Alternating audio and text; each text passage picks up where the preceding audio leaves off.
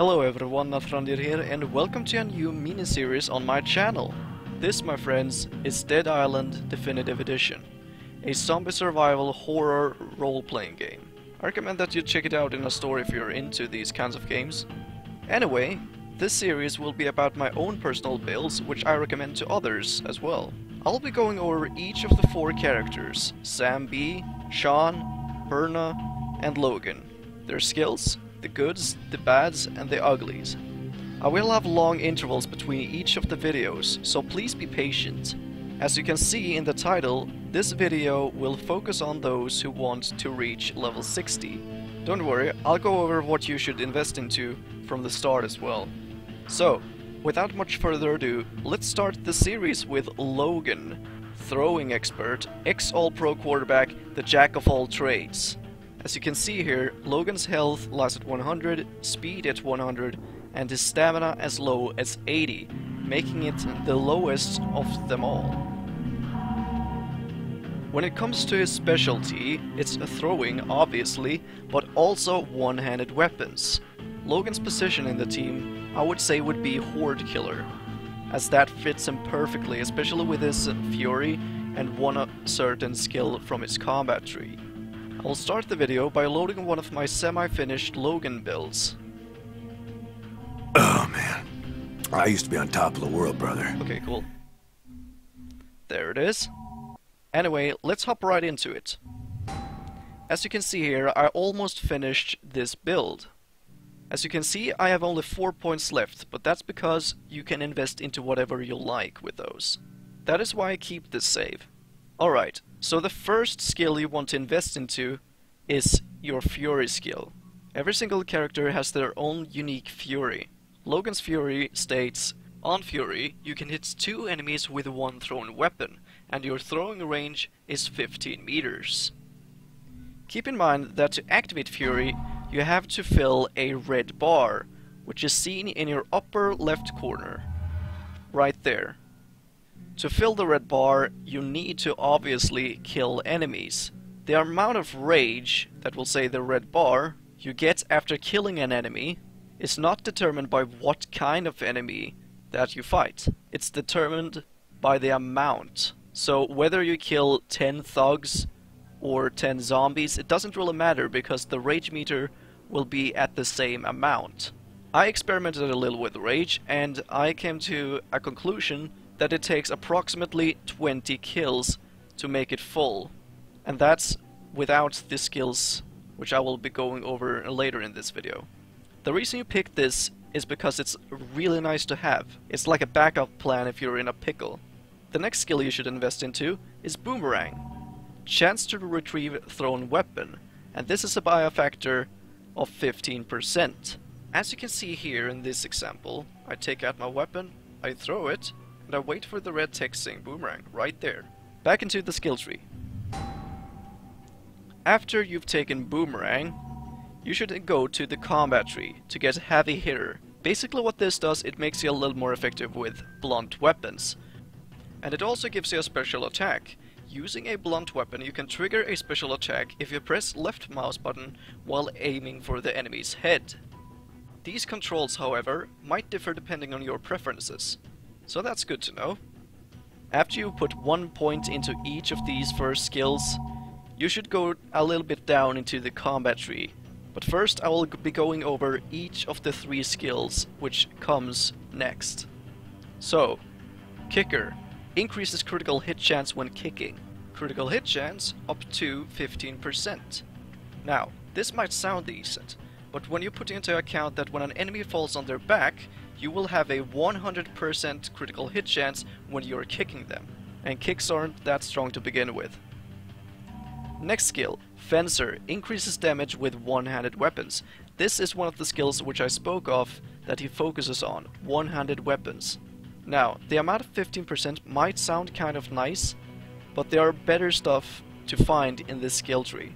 So let's wait with that skill until you reach a higher level. Third skill, Mass Driver, increases the throwing range of melee weapons up to 7.5 meters.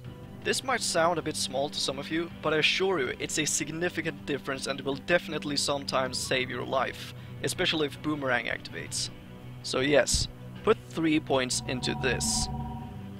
Also a quick notice, you cannot respec into this game. I repeat, you cannot respec your skills. That will say reset your skill points to the amount when you started. So if you invest into something useless, you're gonna be stuck with it unless you want to create a whole new character and lose all of the weapons or trade them over. So yeah, that's good to know. After getting Mass Driver, I recommend to go back to Survival just to get a certain skill here. The first skill, Drunken Master, increases damage while being drunk. Damage increased by 60%. Alcohol is very common, so this is very tempting to get, especially in the early game. Otherwise, it gets kind of obsolete when you do massive damage already without being drunk. I wouldn't really recommend this unless you like being drunk and see massive numbers when you are at a higher level. Second skill, Efficiency, decreases weapon upgrade cost. Upgrade cost minus 30%. That is not a problem since money pretty much comes in an infinite supply. And when we get to this skill, which we will be going over shortly, it will pretty much be useless. Now, onto the third skill. Deeper Pockets increases the number of inventory slots. Put 3 points into this. You might ask why. Well, you're gonna throw a lot of weapons, and if you don't retrieve them by Boomerang, it might be good to have a backup supply with Deeper Pockets. So if you throw every single weapon into a thug or a single enemy and they won't come back, that's kind of handy. And besides, more items means more items to sell. Also, it helps you to carry bullets by having weapons filled with ammo. Since we're early into the game, and throwing weapons also deals a big amount of damage already, as Boomerang won't help you every single time, so it's quite nice to have something like this, which we will be going over. That's why we will be going over the first skill here. Picklock allows opening of locks. You might have noticed that some chests around the map, like this one right here, makes you able to open those chests. Those chests have a higher chance of having better weapons. However, since it's such a small chance, I wouldn't recommend this skill as you can still find pretty good stuff outside of these chests. So unless you like farming or retrieving those very special and unique items, which are exceptionally rare even in level 3 chests, I would not recommend this skill. Next skill, Conditioning, increases stamina. Stamina increased by 30%. Conditioning is a great skill. Not only does it enable Logan to run a bit farther, but it also enables you to get to point A to point B a lot faster. How fast, you ask? Well, without the point investments into conditioning, you can run for 16 seconds. However, like in this clip, you can run in a full 22 seconds, which is a huge difference if you want to get somewhere. On to the next skill, Scavenger. Chance to find a weapon in great condition. This is even worse. Great condition loot chance, 45%. Usually when I pick up a weapon, it's almost always about 90%. So I'd say that this is worse than Efficiency. Do not get this. So if I don't want the 2 skills on the sides, guess what? I'll pick Conditioning, as that helps me get to point A to point B a lot faster. After Conditioning, you obviously need to get Reliable Boomerang. Chance to retrieve thrown weapon, now 30%. And a 1 in 3 chance to retrieve your thrown weapon, that is really handy, especially early game. So that's why I wanted to get down to this tree before heading back to the combat tree and getting those delicious skills. As you might remember, Mass Driver was the last skill we invested into the combat tree. Let's take a look at the 3 next skills. Maintenance. The condition of weapons deteriorates at a slower rate. The condition or durability of weapons is the white circular bar around your weapon icon, which is seen in your inventory, weapon wheel, or your upper right corner. However, there's a good thing that you should know. When throwing weapons, the durability of them won't go down unless you swing your weapon at an enemy. Thus, as the throwing expert, this makes maintenance pretty useless. So, on to the next skill. Frenzy. A kill increases damage for 5 seconds. Damage plus 30%. When throwing weapons, you deal more damage than you would when you swing them at enemies. That 30% boost after a kill helps your weaker weapons to one-shot or close to one-shot most common enemies, which is really nice. On to the next skill. Flow decreases stamina cost with one-handed weapons. A bit like maintenance here, throwing weapons doesn't take down your weapon durability. Pretty much the same goes for flow. You don't use stamina when you throw a weapon. It's only when you swing a weapon at an enemy. So just like maintenance, it's pretty useless, especially on Logan. So that's why we're picking Frenzy. After that, we obviously have to take Sharp Apprentice and give us that small amount of boost on sharp weapons. Much like Heavy Hitter over here, Sharp Apprentice also gives us a special attack. Not only that, it also gives us the first stomp. This first stomp, however, is a slow 1-2 stomp, which locks you in a rather long animation and will most likely get you killed if you decide to use it with lots of enemies around. We'll get the second, better stomp if we decide to invest into Firearms Apprentice later in the game. Now we're close to one of the best tiers in the game, but just not yet. We still have to invest 3 points into one of these. Which one, you ask? Well, let's take a look at them. Mighty Throw increases damage with throwing. Throw damage plus 30%. That is big. That is something you want. That is something I recommend. Next skill. Aimed shots increases firearms damage. Well, you should have at least one firearm in your inventory or your arsenal, but since you're gonna throw so far anyway with Mass Driver, aimed shots is a pretty unnecessary boost, since it's so small and you'll most likely throw weapons anyway. It's not that much of a big deal, especially when it's only human enemies that use firearms, which forces you to use them as well. Next skill. Way of the Warrior increases critical hit chance with one-handed weapons. That's by 6%, and in critical hit chance standards, that's pretty much, but it's nothing compared to a certain skill down here. So just like Fencer over here, the Way of the Warrior you should not obtain until late game. Now to the tier we've all been waiting for. The best tier in the game in my opinion. So let's go over them all. Economical Throw.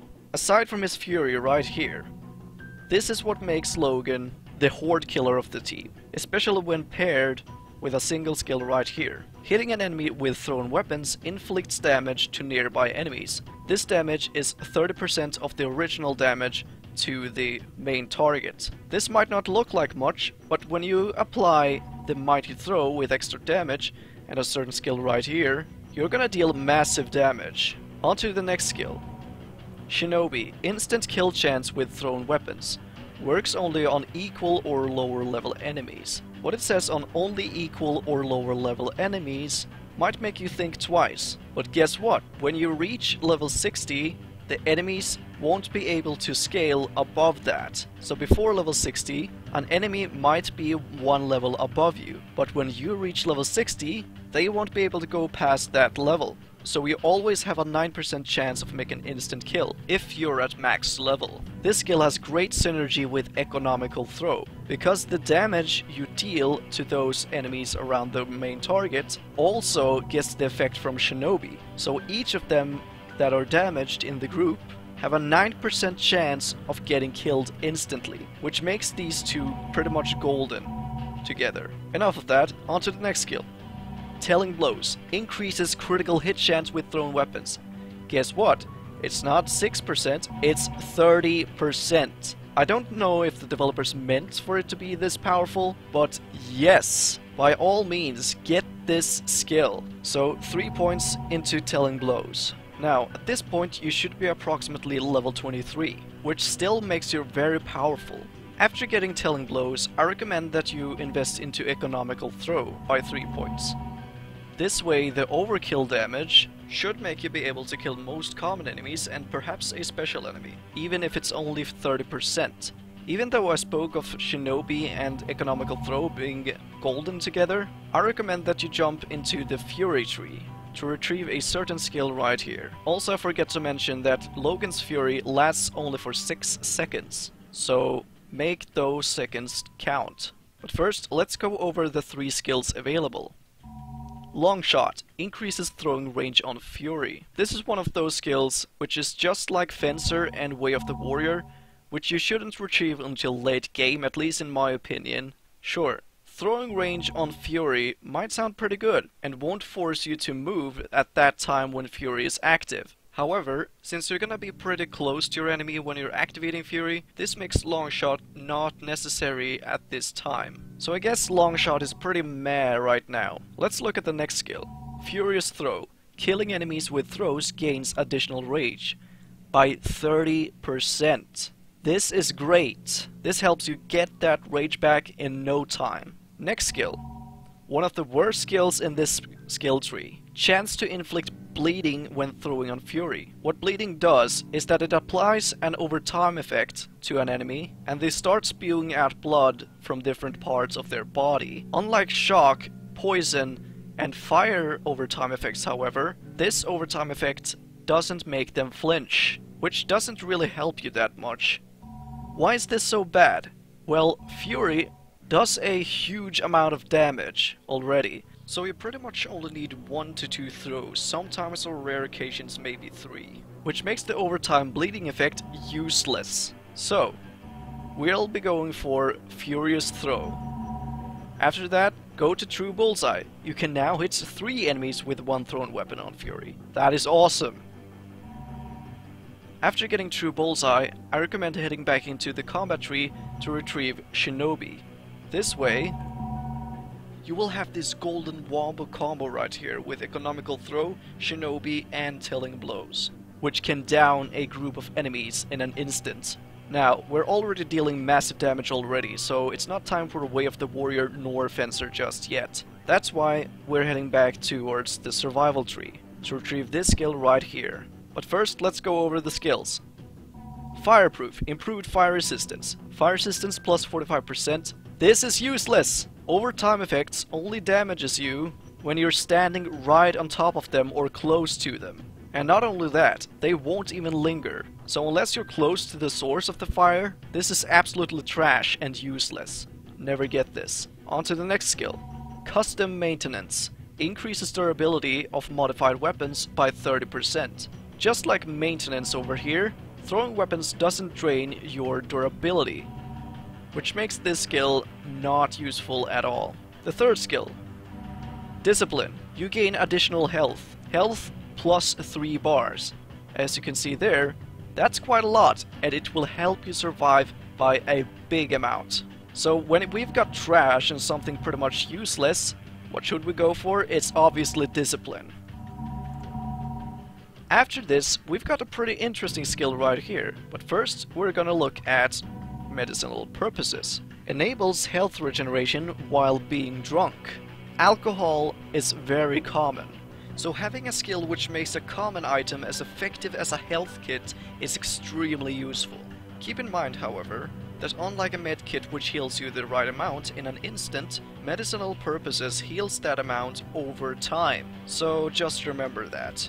Now, 2 points into this is more than enough to heal you back almost to full again. So only take 2 points, not 3. Also, the reason why we went into the survival tree instead of the fury tree even further is because we're already dealing pretty massive damage with these 3 skills. And with Furious Throw, that already helps us out a lot. So right now, you want to focus on this tree to get Righteous Boomerang. Next skill. Appraiser. Chance to find an upgraded weapon. Just like Efficiency right here, you're gonna have a lot of money already, especially with deeper pockets and even more if you invest into Picklock. So just like Efficiency, Appraiser, it's not something you want. Third skill. Reflection. Chance to knock out enemies when receiving damage. Just like Shinobi here, Reflection only works on equal or lower level enemies, but as you remember, when you get to level 60, that won't really matter. But if a thug would like to slap you for whatever reason, Reflection will not work, even if it triggers. So this is a skill that I really like and recommend. However, it's got pretty tough competition with Medicinal Purposes. So just to get that small health kit, I recommend putting 1 point into Medicinal Purposes and 2 points into Reflection to have a 1 in 5 chance to make your enemies fall on their back. After putting 3 points in total into this tier, you'll unlock Righteous Boomerang, which gives you a 50% chance of retrieving your thrown weapon. That is awesome, and that's why I love Logan, because seeing that red text saying Boomerang over and over again is so satisfying. After getting a Righteous Boomerang, I recommend going back to medicinal purposes to get 1 more point so that you have 2 points in total into this skill. Now, after getting those neat skills in the survival tree, I recommend heading back towards the Fury tree. And the next 3 skills available are these. First one, Wings of Death. Chance to instantly kill enemies when throwing on Fury. Instant kill chance 9% on Fury. Hey, remember grazing hits? You're gonna kill your enemies so fast that you barely won't notice if it activates or not. So do not get Wings of Death. Next skill, Battle Rage. Kills with one-handed weapons gain additional rage. Rage gain plus 18%. That is quite a lot, and actually the best of the one-handed skills. So yeah, Battle Rage is very solid. However, it's got pretty tough competition in the next skill. Volatile. Decreases the amount of rage required to activate Fury. This is by a factor of 15%. So whether you're using throwables, two-handed weapons, or one-handed weapons, the amount of rage will always be lower by 15%. That is why we'll go with Volatile. After that, just take Deadeye Bullseye, only to see that massive horde go down in 1 to 2 throws. After investing into Deadeye Bullseye, I recommend taking Battle Rage. Rage gain plus 18% is the best of the 4 one-handed weapon skills. So yes, take this to get to Deadeye Bullseye even faster. Now we only have 10 points left. So what should we invest into? Remember the one-handed skills, Fencer and Way of the Warrior? The first one I would pick of the 2 is Way of the Warrior, because increasing that critical hit chance gives you a higher chance to deal massive damage. After Way of the Warrior, by all means take Fencer to deal even more damage, even without critical hits. Now we only have 4 skill points left, as you can see here in the upper right corner. There are 4 skills, which I recommend that you invest into at least 1 point. For example, you could take Drunken Master, only to see those massive numbers, with that plus 60% boost in damage. But since you're already dealing a lot of damage and killing most enemies in one shot, I don't exactly recommend this skill. If you like farming, you could take Picklock, and perhaps find some special legendary weapons, but it's such a small amount, so it's more or less torture for some people. But if you like farming that much, by all means take it. The third skill is a bit miscellaneous, Firearms Apprentice. Basically what this does is that it makes you more effective with the guns. Even if it doesn't show it on an item card, like Sharp Apprentice for example, Firearms Apprentice also gives you that second faster stomp, which I mentioned earlier. This stomp only lasts for a single second, so it's a whole lot less risky to execute. So that's why it's amongst the last 4 skills on the list. The fourth one of them is Longshot. As I mentioned earlier, the throwing range on your Fury is increased by 7.5 meters, much like Mass Driver but only with your Fury. So with my recommendation, I would take Longshot and then 1 point into whatever you like, whether it's Lockpick, Drunken Master, or Firearms Apprentice. The skill I would recommend the least would actually have to be Drunken Master. Even if it's fun to run around while being drunk, it can get quite annoying for most people. So unless you want to wobble around and miss a doorway to safety while you have zombies on your tail, I wouldn't recommend Drunken Master all too much. So either put the last point into Picklock or Firearms Apprentice. In my case, I would take Firearms Apprentice, just to see those 3 last skills complete. So yeah, I guess this pretty much wraps up this video. So leave a like, comment and subscribe if you want more, and please feel free to share this video with others that you know play this game. So hopefully you enjoy this Logan build from Dead Island. And thank you all once again for watching. This has been Nathrandír. I don't care that my connection is lost.